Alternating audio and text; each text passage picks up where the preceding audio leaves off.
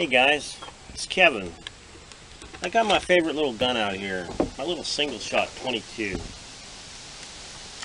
I wasn't going to make a video today, but I figured I'd make a video anyhow.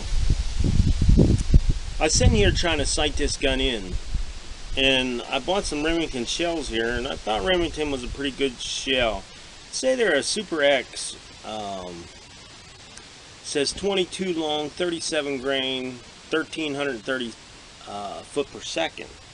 I've been putting them in here, and as I fire it, I'm getting a lot of dry fire.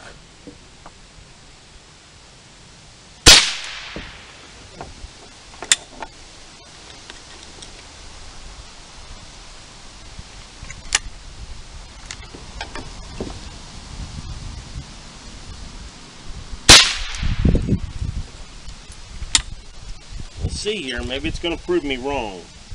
I just run 8 shells. Now, mind you, I haven't used this gun in a while, so it might be that it just needs shot a little bit. I'm not sure, but I wanted to do a little squirrel hunting, but I definitely want this little gun in, sighted in. So far it's doing pretty good. I'm not sure if it could have been the firing pin being dirty, or maybe you guys could let me know. There you go. Now you just heard it shoot. It dry fired. Didn't shoot anything, but I had quite a few of these, and it's putting a little dent in the shell. But could it be something in my gun dirty? Or could it be a bad shell? So what I've done, I brought my other gun. I have another gun here.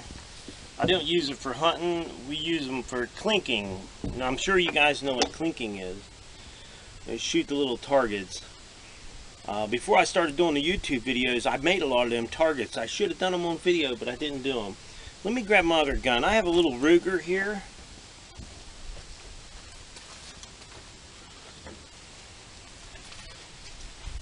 This is a Ruger 1022.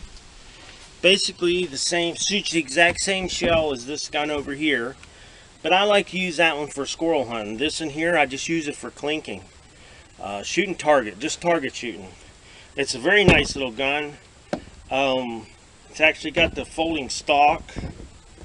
You could fold the stock up, make it a short gun. I mean, you could hold it like that. However, it's got the bipods.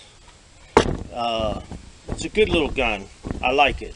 But I really only use it for clinking. In my state, you're not allowed to hunt with this gun. So basically, it's not worth anything but just to have a little bit of fun.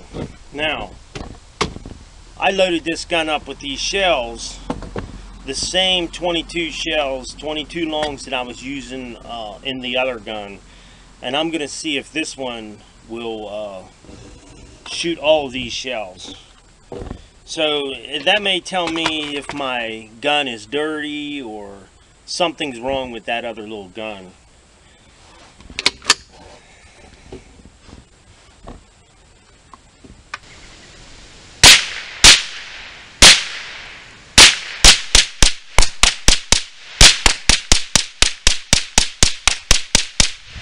Okay, the Ruger's shooting to the right a little bit, so I come back down and it's shooting all these shells fine, and this one wasn't shooting the shells good. You seen where on the video where one dry fired. Well, I did out of 15. I had 8 out of 15 wouldn't fire through the gun. So I have some more shells here. What I'm going to do, I cleaned inside here a little bit and put a little bit of oil down in there, and I'm going to see if I can get it to dry fire again. We'll see what happens with a little bit of oil in there, cleaned up a little bit. Let's just see if it, what happens here.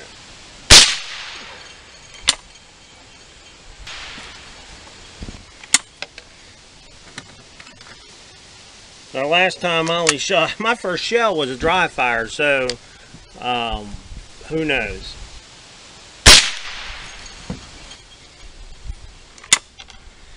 This little guy's shooting pretty much, it's on pretty good right now.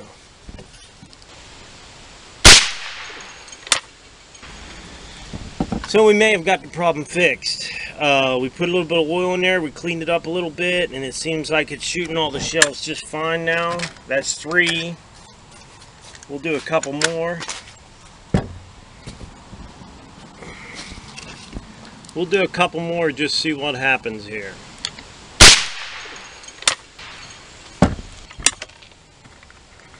I think it's good to go. I think it needed oiled and cleaned a little bit. So I've probably been neglecting my guns too much.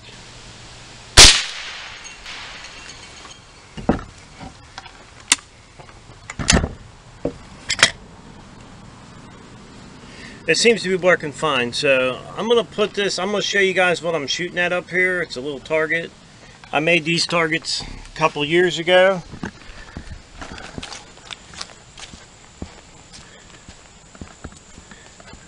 And they're pretty nice little targets. I probably should do a couple of them on video.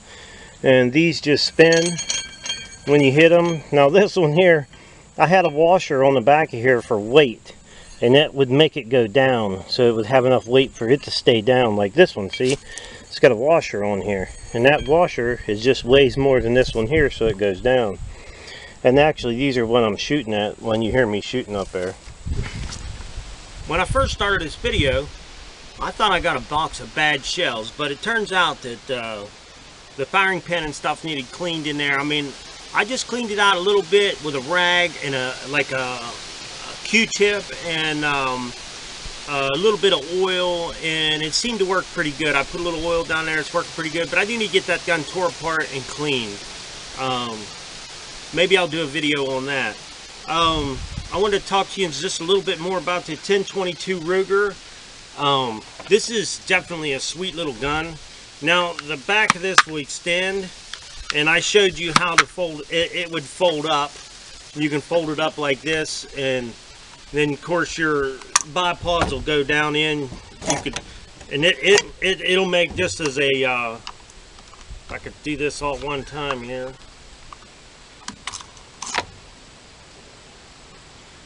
This little guy here wants to slide out, but this is how it works. I mean, and it makes a nice little short gun if you want to take it out. I mean, don't come to the door with something like this. People wouldn't like that too well. But anyhow, beautiful little gun. Really nice, good shooting gun. Ruger's definitely a good gun. Now, I'll tell you a little bit more about this one over here. This is a Rossi 22. Now this gun here, I actually have a 12 gauge barrel in there that goes on this too. You just pull this off and you pull it apart, and you can put you another barrel on there. I have a 12 gauge that'll go on this stock too. It's definitely a nice little gun for going and squirrel hunting, grouse hunting, rabbit hunting, small game. Good little gun. One day I'll do a video on making them little targets, clinker targets, which I enjoy shooting them a lot. But since the price of the shells have went up so high in the last few years since 9/11, it's been harder to get the 22 shell. I don't understand why, but I guess it's just the way it is. They're starting to come back now. You're starting to be able to buy the shells. So I wanted to tell everybody thanks for watching my video. Don't forget to subscribe, leave me a thumbs up, thumbs down, or if you got a comment there, leave me a comment if you'd like. Till next time.